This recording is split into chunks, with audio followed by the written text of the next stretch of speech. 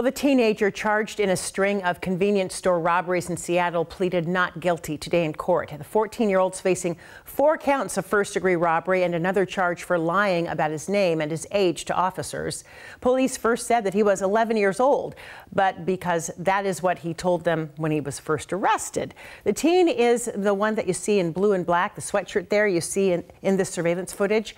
Earlier this week, we talked to one convenience store owner shocked that 2 of his employees were held at gunpoint. I know, it's unbelievable. The new generation, I don't know what they guys are doing, Police have linked the teen and 2 young adults to 4 robberies and a crash involving a stolen car on First Hill.